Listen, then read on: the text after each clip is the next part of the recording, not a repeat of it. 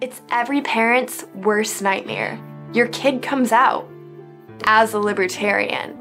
Don't worry, we can help you nip it in the bud.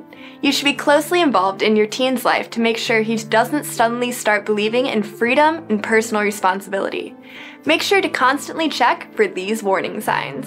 First, you walk into his room late at night and he frantically tries to hide the video he's watching. Ron Paul's Liberty Report. Caught red-handed. Next, he asks for his allowance in Bitcoin. Not on Coinbase though. Dogecoin can also be a red flag. He screams, "Am I being detained?" when you ask him to come downstairs for dinner, or when you make him go to the grocery store, or basically when you ask him to do anything. He was not being detained. This one hits close to home.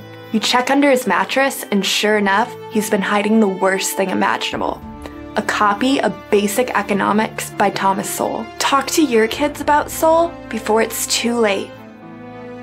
While his schoolmates are shooting each other in Call of Duty, he's plinking targets from 150 yards with his AR-15.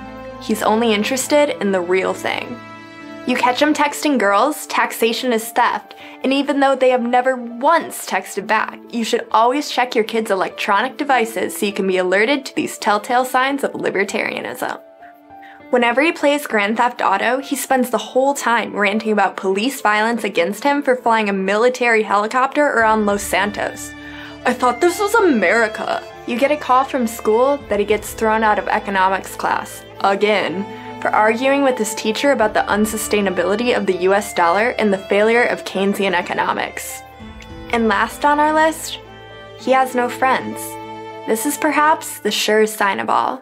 If your teenager exhibits any of these symptoms, it's not too late.